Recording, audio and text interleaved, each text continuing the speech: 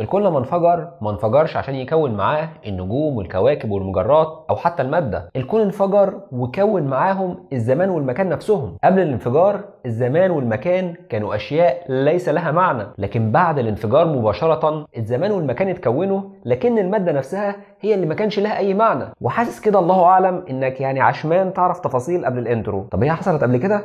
طب ايه؟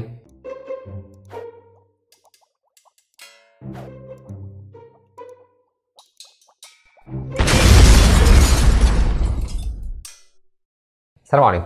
احنا اتفقنا الحلقة اللي فاتت ان اقل درجة حرارة ممكن يتكون عندها البروتون هي 4.5 تريليون درجة، وبالتالي الكون لابد ان درجة حرارته كانت اكبر من كده. لكن اكبر دي كلمة مطاطية جدا. اكبر يعني قد ايه؟ 4 تريليون ونص وشوية، ولا وحتة، ولا وسنتوفة، ولا قد ايه بالظبط؟ ثانيا، عشان الكون كان سخن جدا احنا افترضنا ان الكون كون المادة من الطاقة. طب ليه ما افترضناش ان المادة والطاقة كانوا موجودين هما الاثنين في نفس التوقيت؟ يعني ليه ما قلناش ان الكون كان سخن جدا وان المادة كانت مضغوطة وموجودة جواه؟ وطبعا قبل ما اجاوبك على الاسئلة اللي افترضت انك طرحتها دي، اسمح لي الاول اطلب منك تركز معايا شوية وتستوعب الأرقام اللي جاية، لأننا طالعين رحلة من أصغر أرقام ممكنة في الكون لأكبر أرقام ممكن توصل لها. فلو مركزتش معايا فأنت في الغالب هتركب الزحليقة. وخد بالك إن التوسع دايما بيصاحبه انخفاض في درجة الحرارة، والحاجات دي عرفنا بتتحسب إزاي الحلقة اللي فاتت، وبالتالي مش هنضيع وقت الحلقة دي في الحسابات وهنقول القيم مباشرة إلا إذا ظهرت حسابات جديدة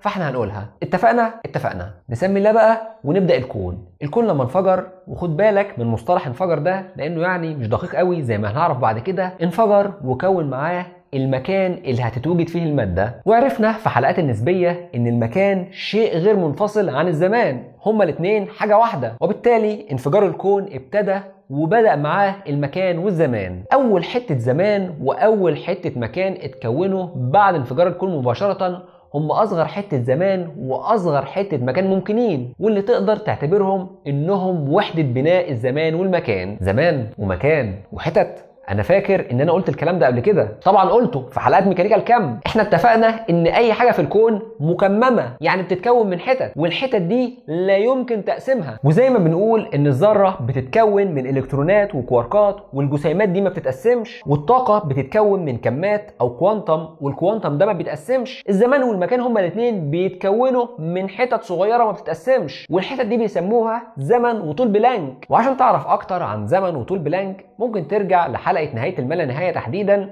وانت هتعرف هم حسبوهم ازاي. المهم، بما ان اول حتة زمن واول حتة مكان اتكونوا كانوا زمن وطول بلانك، في اول عصر من عصور الكون اتسمى بعصر بلانك. عصر بلانك ليه؟ هو زمن بلانك ده قد ايه؟ عصر بلانك ده يا سيدي استمر مده زمنيه بتساوي زمن بلانك اللي هي 1.35 في 10 أس سالب 43 ثانيه. كان عرض الكون وقتها عباره عن طول بلانك اللي هو 1.6 في 10 أس سالب 35 متر. ولو حابب تتخيل مثلا طول بلانك ده قد ايه، فانا حابب اقول لك ان طول بلانك ده بالنسبه للمتر أصغر بآلاف المرات من عرض بكتيريا واحدة بالنسبة لعرض الكون المرئي كله. أما زمن بلانك بقى بالنسبة للثانية فهو أصغر من كده ب 300 مليون مرة. واللي أقصد أقوله لك هنا إن بعد انفجار الكون ب 1.35 في 10 أس سالب 43 ثانية كان عرض الكون وقتها 1.6 في 10 أس سالب 35 متر، وهي دي كانت أبعاد الكون في عصر بلانك. وعشان كده ما تقدرش تقول إن المادة كانت موجودة وقتها، لأن قطر الإلكترون بس بيساوي 2 في 10 أس سالب 12 متر، يعني أكبر بتريليون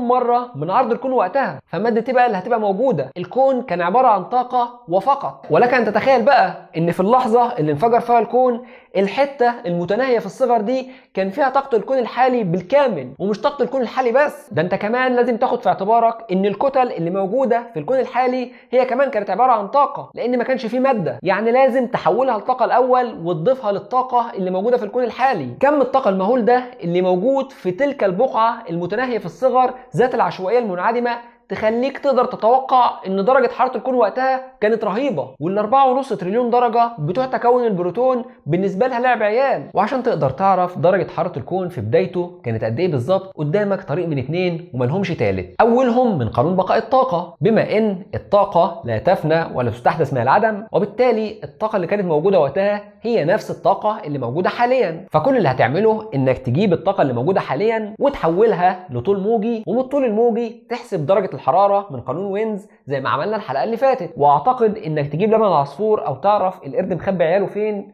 اسهل بكتير جدا من القصة دي. او انك تلجأ للحل التاني وتمشي الموضوع بالعكس، تشوف الطول الموجي وتحسب منه درجة الحرارة مباشرة. طول بلانك ده ينفع يتقسم؟ لا. طب في حاجة اصغر منه؟ برضو لا. طب ما نفترض ان الكون وقتها كان موجود فيه موجة واحدة شايلة طاقة الكون كله، طولها الموجي هو طول بلانك، ومن طولها الموجي تقدر تحسب درجة الحرارة من قانون وينز مباشرة زي ما عملنا الحلقة اللي فاتت. قانون وينز بيقول ان حاصل ضرب الطول الموجي في درجة الحرارة بيساوي 29 من 10,000، وانت معاك الطول الموجي اللي هو طول بلانك، وبالتالي هتستنتج ان درجة الحرارة بتساوي 1.8 من 10 في 10 أس 32 درجة كلفن. وانا بصراحة مش قادر اخليك تتخيل درجة الحرارة دي كبيرة قد ايه، بس كل اللي اقدر اقوله لك ان دي اكبر درجة حرارة ممكن توصل لها في الكون كله، دي الماكسيمم، مفيش حاجة اكبر منها. ودرجة الحرارة دي سموها درجة حرارة بلانك. طيب احنا كده برضو لسه ما عرفناش الطاقة بتاعت الكون كانت قد ايه بالظبط. احنا عرفنا درجة الحرارة، لكن فين الطاقة؟ عادي بقى احسبها من العلاقة دي زي ما عملنا الحلقة اللي فاتت. هتكتشف ان طاقة الكون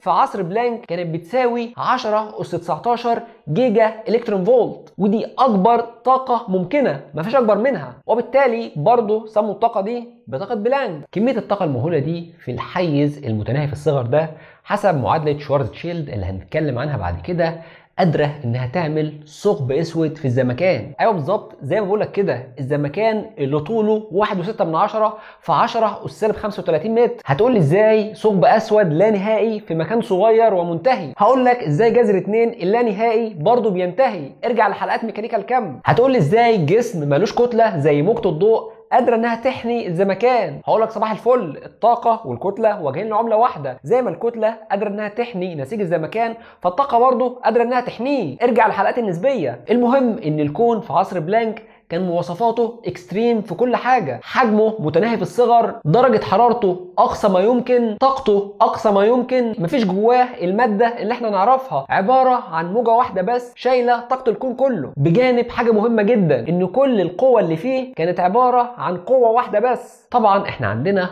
4 قوى رئيسيه بتتحكم في الكون كله، ومعنى انها قوه رئيسيه انها اساس كل القوى اللي موجوده في الكون. زي ما جسمك اساسه بروتين ودهون وكربوهيدرات، فكل القوى اللي موجوده في الكون زي السحب والجر والاحتكاك والحراره والكهرباء اساسها ال4 قوى دول، وال4 قوى دول هما الجاذبيه والكهرومغناطيسيه والقوه النوويه القويه والقوه النوويه الضعيفه. الجاذبيه دي القوه اللي بتربط الاجسام في الكون ببعضها، ودي مداها الكون كله، ودي بتظهر لو توافر كتل او طاقات في مكانين مختلفين بيحنوا نسيج الزمكان وبيحصل بينهم قوه تجاذب. القوه الكهرومغناطيسيه دي بتاعه الشحنات المختلفه بتتجاذب والشحنات المتشابهه بتتنافر، وهي دي اللي بتربط الالكترونات جوه الذره، لان النواه متكهربه بالموجب والالكترونات متكهربه بالسالب، وبالتالي بيحصل بينهم تجاذب كهربي، ودي برضه بيبقى مداها الكون كله، ودي بتظهر لو توافر عندي شحنات سواء بقى مختلفه او متشابهه في اماكن مختلفه. والشحنات دي طبعا ما بتبقاش ماشيه في الكون كده لوحدها، دي مرتبط ظهورها بظهور الماده او يعني الجسيمات المشحونه. ثالث قوه معانا هي القوه النوويه القويه، ودي بتبقى عامله زي اللزق او الغره اللي بيربط مكونات النواه، والا يعني البروتونات الموجبه اللي موجوده جوه النواه كانت اتنافرت مع بعضها بفعل القوه الكهرومغناطيسيه. والقوه النوويه القويه بيبقى مداها حدود النواه وفقط. رابع قوه والاخيره هي القوه النوويه الضعيفه، وهي دي القوه المسؤوله عن اشعاع العناصر المشعه. لما القوه النوويه القويه ما بتقدرش تسيطر على نواه العنصر المشع لانها بتبقى محشيه ببروتونات عددها كبير جدا، بتبدا البروتونات والنيوترونات اللي موجوده جوه النواه تتحلل لمكونات اصغر بفعل القوه النوويه الضعيفه، وبالتالي القوه دي بتظهر في حدود قطر البروتون او النيوترون فقط. يعني كملخص سريع، مكانين وكتلتين او طاقتين بتظهر الجاذبيه، مكانين وشحنتين وماده بتظهر الكهرومغناطيسيه، نواه ذره جواها البروتونات والنيوترونات بتظهر القوه النوويه القويه، بروتون او نيوترون بتظهر القوه النوويه الضعيفه. وطبعا الاربع قوى دول هنبقى نخصص لهم حلقه كبيره جدا عشان نقدر نتكلم عنهم بالتفصيل. الكون لما بدا يتكون كان طبيعي تتكون معاه القوه دي، بس يعني لو الكون كان في طول بلانك لا في ماده ولا الكترون ولا بروتون ولا شحنات ولا حتى اكتر من مكان تتوزع بينهم الكتل او الطاقات، ده هو كان عباره عن مكان واحد فقط اللي هو طول بلانك وما بيتقسمش، وبالتالي مفيش اي معنى لوجود اربع قوى. اكيد في الفتره دي القوى دي كلها كانت عباره عن قوه واحده فقط بتتحكم في الكون كله، وكل ما الكون بيتوسع وتظهر فيه ماده بتظهر معاها قوه جديده بتناسب الحاله اللي الكون بقى عليها. والموضوع في الحقيقه مرتبط بالطاقه اكتر ما هو مرتبط بحجم الكون. هات ذره وسخنها، الالكترونات هتتنطر وتتحول لبلازما. زود درجه الحراره اكتر، النواه نفسها هتتفكك. زود اكتر واكتر، البروتونات والنيوترونات نفسهم هيتفككوا ويتحولوا لكواركات. زود اكتر واكتر واكتر، مش هيبقى معروف طبيعه الماده. وممكن تبقوا تتفرجوا على سلسله حالات الماده ال 14 لو عايزين تفاصيل اكتر بخصوص الموضوع ده. المهم ان كل ما زادت درجه الحراره الماده نفسها بتتفكك لكن القوه بتتوحد، وكل ما قلت درجه الحراره الماده نفسها بترجع تتكون لكن القوه بتنفصل. اقل من 100 جيجا الكترون فولت الاربع قوى الاساسيه بيبقوا موجودين: جاذبيه، كهرومغناطيسيه، نوويه قويه وضعيفه. عند 100 جيجا الكترون فولت الكهرومغناطيسيه والنوويه الضعيفه بيتوحدوا وبيكونوا قوه جديده بيسموها الالكترويك او القوه الكهربيه الضعيفه. عند 10 أس 15 جيجا الكترون فولت بتندمج معاهم القوه النوويه القويه وبتفضل الجاذبيه بس هي اللي منفصله.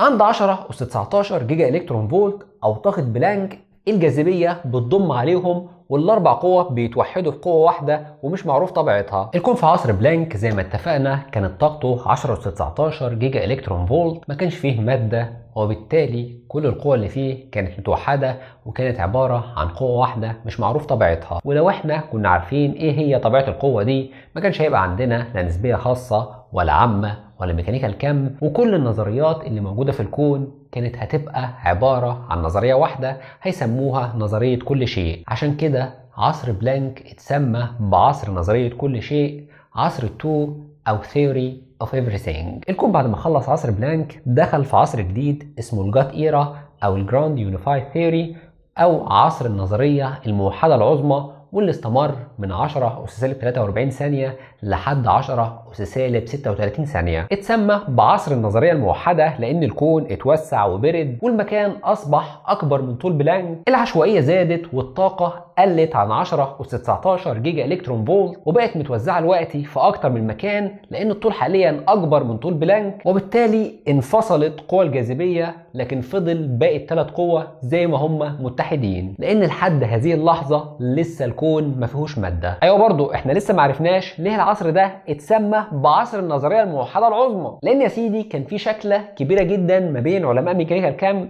وبين ألبرت أينشتاين. أينشتاين بيقول إن الجاذبية عبارة عن مسرح متصل بتتم عليه كل الأحداث، وعلماء ميكانيكا الكم بيقولوا مفيش حاجة في الدنيا متصلة، كل حاجة مكممة وبتتكون من حتت. المشكلة ان الثلاث قوى التانيين قدروا يثبتوا فعلا ان هما بيتكونوا من حتت. يعني الكهرومغناطيسية اثبتوا انها بتتكون من حتت اسمها الفوتونات، القوة النووية القوية اثبتوا انها بتتكون من حتت اسمها الجلونات، والقوة النووية الضعيفة اثبتوا انها بتتكون من حتت اسمها البوزونات. لكن فضلت الجاذبية مش قادرين يثبتوا الحتت اللي بتتكون منها. قالوا خلاص احنا هنفترض وجود الحتت دي لحد ما نلاقيها وسموا الحتت دي الجرافيتون. لكن طبعا اينشتاين كان معترض على الكلام ده، ما دام ما قدرتش تثبت وجود الجرافيتون ما تقوليش ان الجاذبيه بتتكون من حتت. وفضلت الخناقه دي دايره لحد هذه اللحظه. علماء ميكانيكا الكم قالوا خلاص بناقص الجاذبيه بتاعتك يا عم ألبرت، احنا هنطلعها من حساباتنا اصلا، وبدل ما يبقى اسمها نظريه كل شيء هنطلع منها الجاذبيه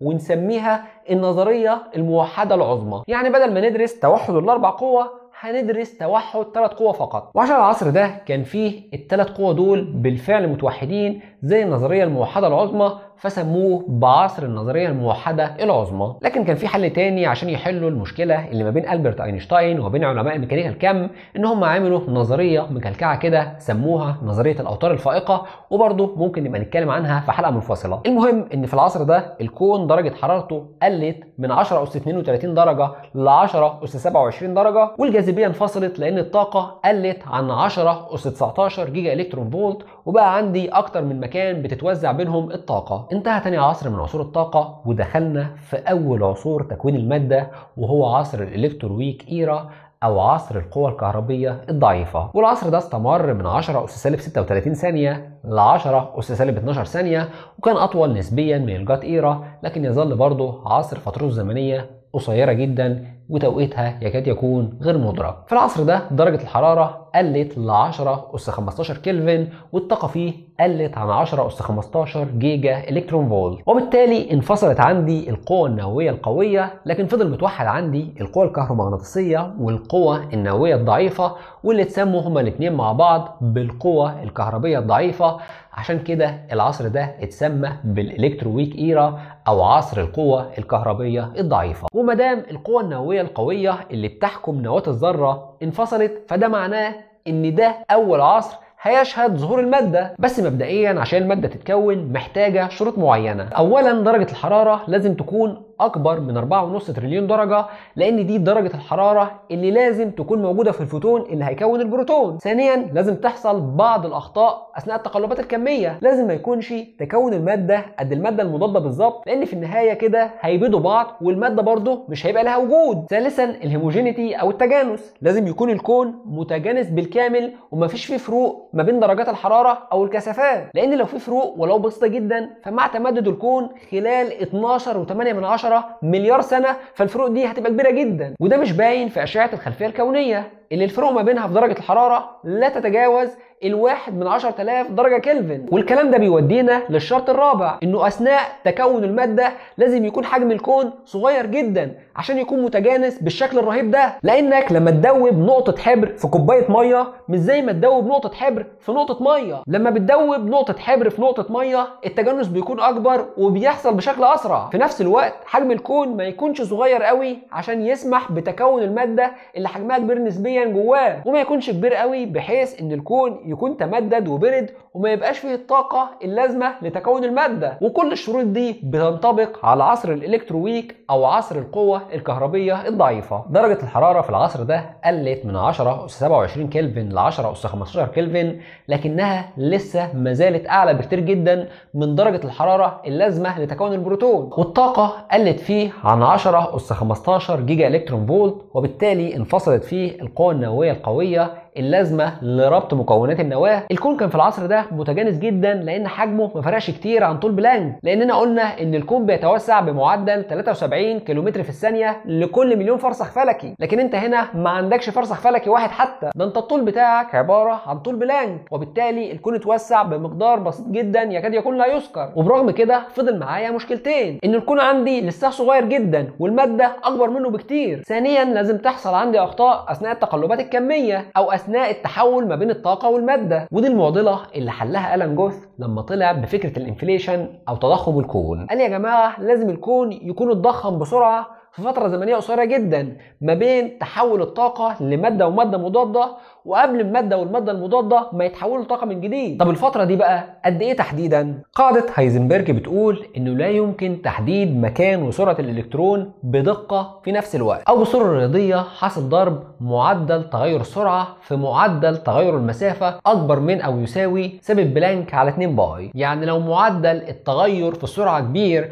او عندي ريبه كبيره في السرعه مش عارف هي كام بالظبط، معنى كده ان التغير في المسافه بيكون قليل واقدر احدد مكان الالكترون بدقه كبيره. والعكس صحيح. المبدا ده له صيغه ثانيه مشتقه بشكل رياضي من الصيغه الاولى بتحصل في التقلبات الكميه، وهي انه لا يمكن تحديد كتله الماده وزمن تكون الكتله دي الاتنين في نفس الوقت. التقلبات الكميه بتحصل بشكل مستمر طول الوقت، طاقه بتتحول لماده والماده بترجع تاني تتحول لطاقه، وهكذا في عمليه لا نهائيه. وبالتالي لو قدرت ان انا اقفش زمن تحويل الطاقه لماده مش هقدر اقفش الكتله نفسها، ولو قدرت اقفش الكتله مش هقدر اقفش الزمن بتاع التحويل. وهي دي الصيغه الثانيه لمبدا هايزنبرج. يعني لو عندي فوتون بيكون لي بروتون وبروتون مضاد، يا هقدر اعرف البروتون والبروتون المضاد دول اتكونوا في زمن قد ايه، يا هقدر اعرف كتلتهم كام تحديدا، لكن ما اقدرش اعرف الاثنين مع بعض. وبالتالي بشكل رياضي حاصل ضرب تغير الكتله في تغير الزمن اكبر من او يساوي ثابت بلانك مقسوم على 2 باي. التغير في الكتله هنا هيبقى من 0 لكتله البروتون والبروتون المضاد، وبالتالي هستنتج ان الزمن هيكون في حدود 35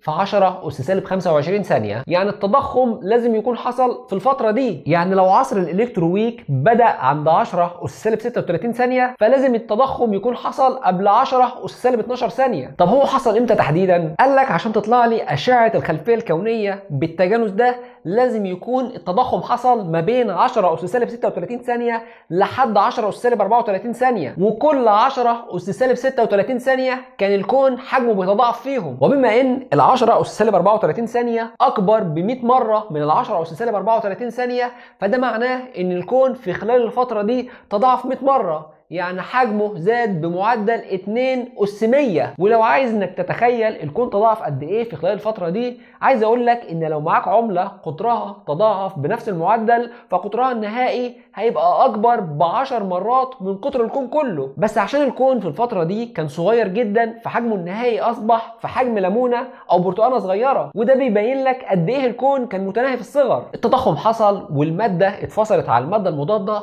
وفي الحالة دي ما لاقوش بعضهم بشكل مباشر، وظهر عندي مناطق مختلفة عن بعضها بشكل نسبي في الكثافة وفي درجات الحرارة. وبشكل نسبي دي بقولها لأن الفروق في درجات الحرارة في أشعة الخلفية الكونية بعد تمدد 12.8 مليار سنة كانت بسيطة جدا بشكل لا يذكر، جزء من 10,000 جزء فقط. وبرغم كده لولا الفرق البسيط ده المجرات كان عمرها ما هتتكون زي ما هنعرف بعد كده. ولو الكون ما كانش تضخم بسرعة كان كل منطقة فيه هتبرد مع نفسها، وبالتالي كان هيظهر لي فرق كبير جدا في درجات الحراره في اشعه الخلفيه الكونيه. ثانيا التضخم ده عمل لي مجموعه من الاخطاء وما كونليش ماده قد الماده المضاده بالظبط. كان دايما الماده بتكون اكبر، لكن للاسف مش هقدر اتكلم عن الاخطاء دي في الحلقه دي، وهخليها لحلقه القوه النوويه الضعيفه. المهم ان في العصر ده الكون تضخم والماده بدات تتكون في صوره الالكترونات والكواركات، والجاذبيه والقوه النوويه القويه انفصلوا، وفضل معايا الكهرومغناطيسيه والقوه النوويه الضعيفه لسه متحدين، والكون كمل معايا في توسعه وفي انخفاض درجه حرارته. عشان كده لما قلت لك ان الكون انفجر في بدايه الحلقه قلت لك ان المصطلح ده مش دقيق قوي، لان الكون لما بدا في عصر بلانك كان بيتوسع بمعدل بطيء او بمعدل ثابت بلانك، وكمل بنفس المعدل ده في الجات ايرا، وحصل له تضخم مفاجئ في عصر القوى الكهربيه الضعيفه، وبعد كده كمل بالمعدل البطيء بتاع ثابت هابل. يعني الكون توسع وتضخم وبعدين رجع يتوسع على البطيء. المهم ان عصر القوى الكهربيه الضعيفه انتهى،